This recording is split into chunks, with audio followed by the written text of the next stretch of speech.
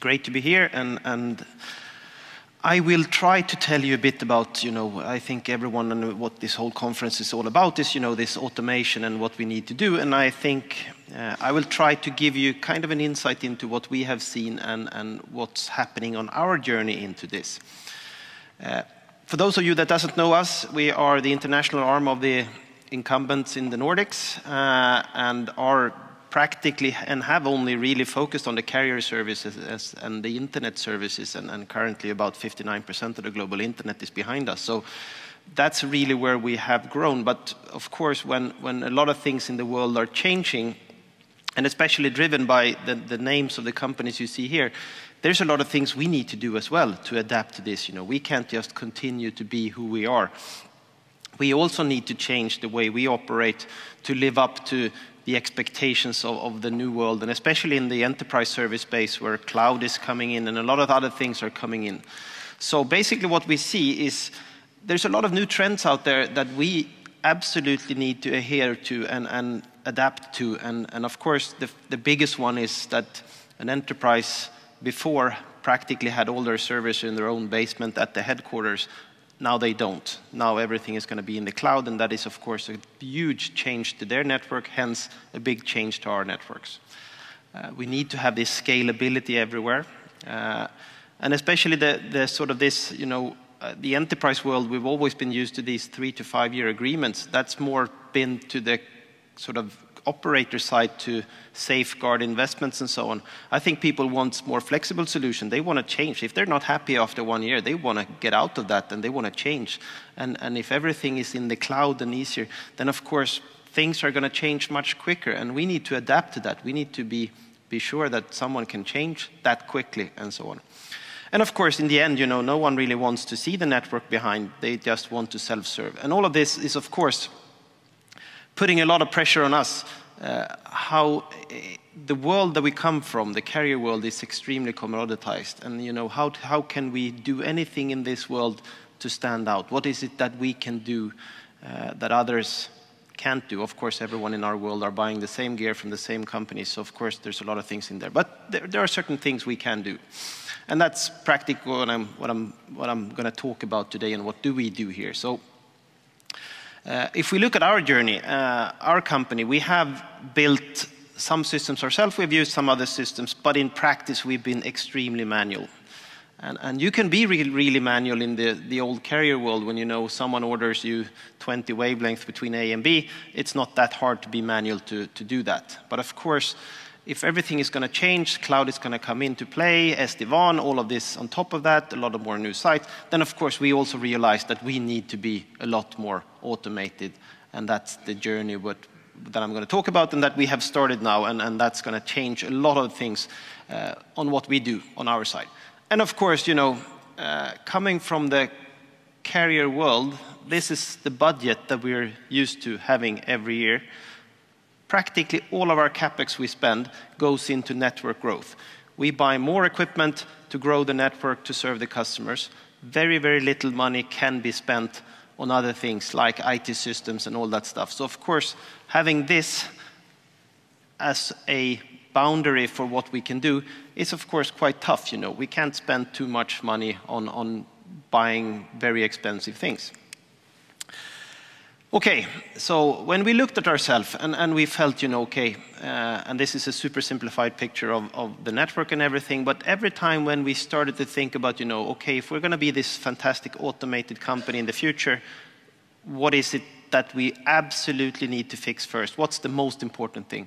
And I think we came to the conclusion that having an accurate inventory system, that is a must. If we're going to do self-serve, of course, we need to have control of what we have. And traditionally, all about telcos.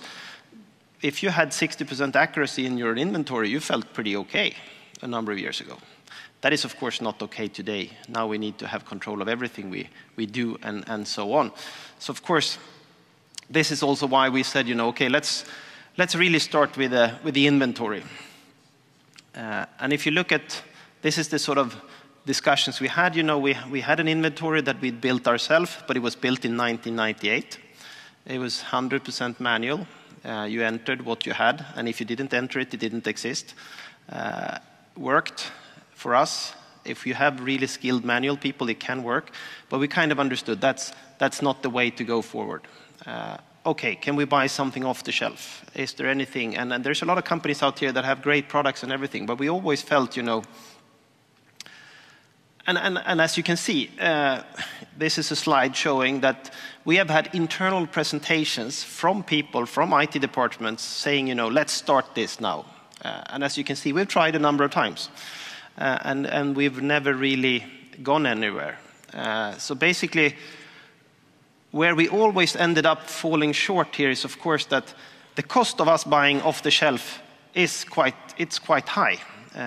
License fees and everything, but the capex to buy a system, and then we always felt, you know, even if we buy this system, we probably need to make some changes to the system, change some things in the system, and in the end, is it that off-the-shelf product that we dream about, or is it that we have to live with our own upgrades and everything in that?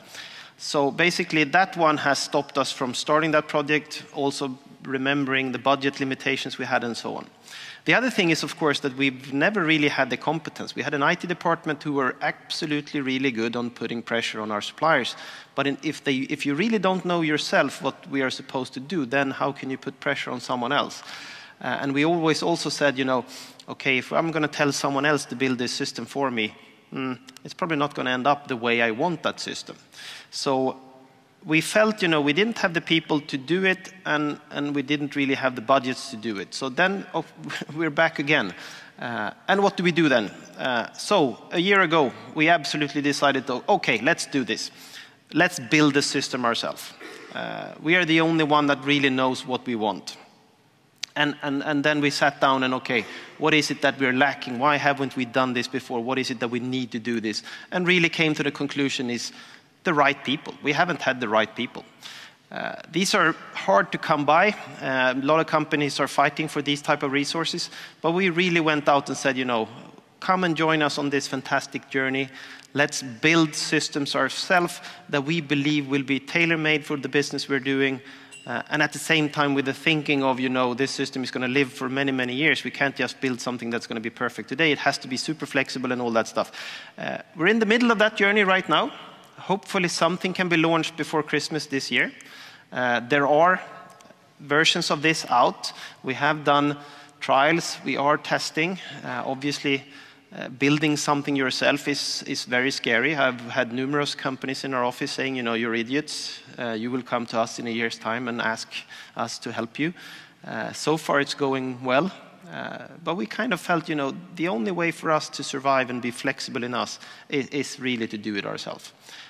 Let's see how it goes. Hopefully I can be here on the stage next year, say it went perfect and everything is good.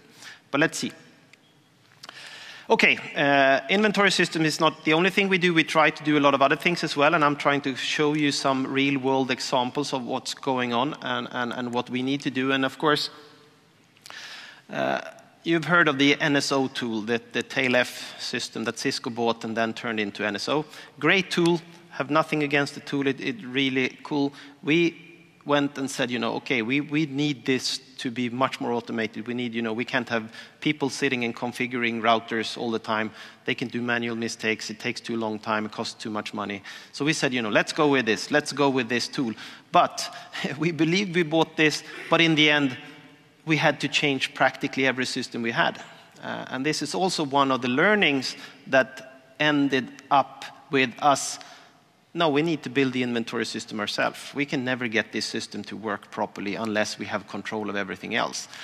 The NSO tool, great, works perfect. It's in there right now, but it took so much more effort than we thought in the beginning when we felt, you know, let's buy this tool. It looks very simple, but, you know, if something is going to change a lot of factors and things in your network, you need to realize that this is going to have an effect on so many other systems. So that's kind of a one learning that we had. Another thing that we work a lot around right now is, of course, that the network itself is streaming enormous amounts of data out of it. This is something we've never really used before. We've always looked at alarms, and when alarms are red, that's not good. You need to do something.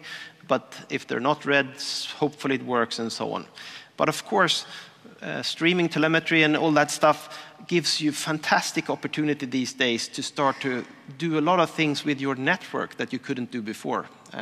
Not only looking at the customer data and the flow of that data to realize, this customer probably needs to be connected to that network and so on, and you can give that type of insight to customers. But there's so many other things happening in the network. There's so many other flows in the network, so many other things that comes out of the network. So basically we have now quite a number of people that sits in our office and really look into this, how can we use this data in a much, much smarter way.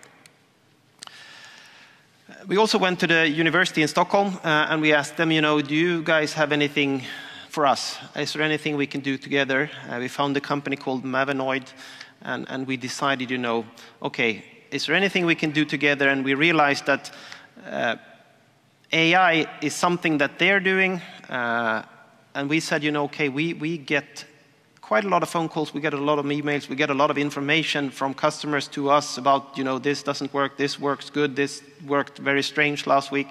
So what we've done is we've started to collect all that data and together with them created something that is spitting out information to our people in the front, saying, okay, now we see this. The likelihood of this being the failure is 93%.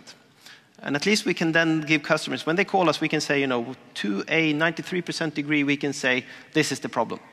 And of course, more information makes the 93 go to 94, go to 95. So this is something that we are looking into very much to see if we can learn from the information we receive and then give a better educated guess when someone says, something is not working. This is not sort of deep learning or anything. It's just using the data we have, but it's a good step for us to learn how we can do this more.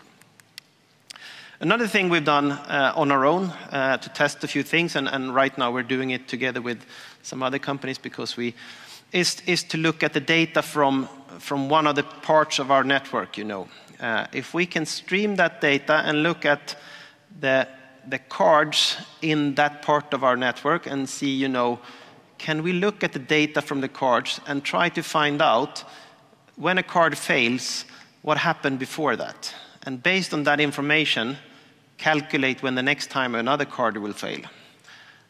We've done this sort of on a 6-month piece, and we actually detected a few card failures. There were other card failures we didn't detect, so it's not perfect at all. And I would say the biggest failure so far of this is, of course, the sample size. We don't have enough sample size to do this.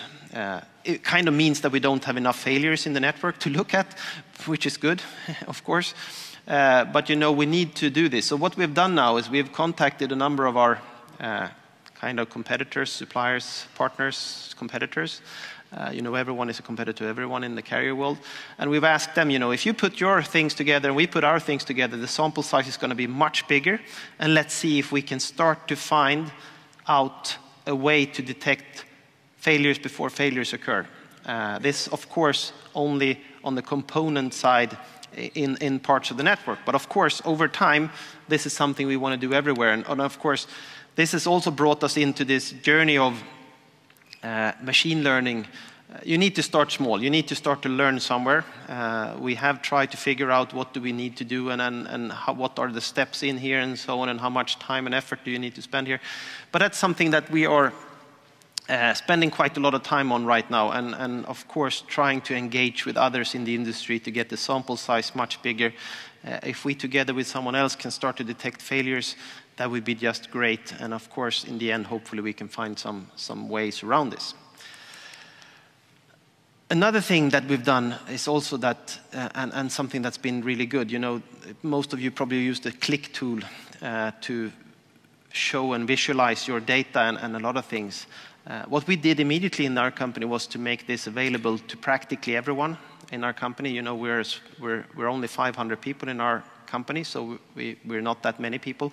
But we're trying to make everyone interested in data, trying to learn from data. So what we have said is, okay, everyone gets an account here, everyone can go in here, and everyone can actually do their own reports in the system. And that has actually turned out really well, because if everyone leaves the report they're doing here, others can take on and see, wow, he could see that. Maybe I can use this for something else. So right now we have enormous amounts of data spitting out in various shapes and forms from kind of derived by our employees, who's like, okay, I found this here. This looks very funny. If we show this to this customer over here, maybe we can learn them a few things on how they can use these services much better. And we can also see, okay, now we have had this incident a few times on this part of the network and so on. So there are a lot of things you can do in here, but just by not only having our IT department running this, we actually gave it to everyone. And of course, quite a number of people are not interested. They just want to come to work in the morning, deliver what they're supposed to deliver, and then go home. But we are trying to attract people in our company to be more interested in data. I think that's the only way for us to survive, really, and ask them to do more. So this has been a quite big success for us as well. But of course, it might sound that we're trying to do everything ourselves, and of course we are not. There's so many things where we need partners. A number of companies out here today will, of course, be part of our ecosystem. We cannot do everything, and I think over the last couple of days here, we've talked about the ecosystem, and for us, of course, the ecosystem is extremely important as well. We have found parts of the piece that we do that we feel we need to do ourselves, but for most other pieces we need to be with partners. And only if you want to do a perfect delivery to an enterprise customer or someone else, you can't do it yourself. There are security parts that we can't do at all. We need partners for, the SD-WAN solution. We will not do that ourselves. We will use partners for that, and there are other things, So, of course, we're not going to do this alone.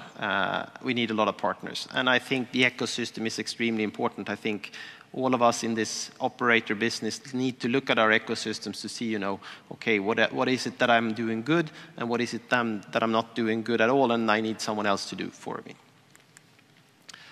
So, a summary, really then. This cloud thing is really transforming anything. But it's also transforming the way we need to do things. Of course, we're using cloud services ourselves and so on, of course. But the way we need to adapt to running our network is something that is really shaped from everything, moving into the cloud instead of being the way it was before. So that's a big, big thing. And then we also realized that the right people, the only thing you can really change is the mindset of the people and having the right people. And that has been a big change for us. Going from an IT department of 5 people telling a lot of underlying suppliers what they're supposed to do and code, into having a department of 20, 30 people that can do all the coding themselves. That has been a major, major change for us. We, of course, still need IT partners. We can't do everything ourselves. But if we have people who can do the work to tell other people how to do the work, it's so much more easy. You know what you expect, and you can sort of get what you expect. That's been a major change for us. And then, of course, in the end, you need to sell and find the right options for you based on all these things. It's you can't do everything yourself. You need to find the places where you need to get help from someone else. But these are really the learnings from us, and I hope I at least gave you a few insights into what we're doing. It's a big journey. We're not there. Last week, our head of IT sent out an email to everyone saying, these are the projects we're working on. When you see that list, you're like, whoops, that's a lot. Can we really do all of them? Hopefully we can, and hopefully in a year we can be here and talk more about even more things we've done and learned from. So thank you very much. That's the end of my presentation.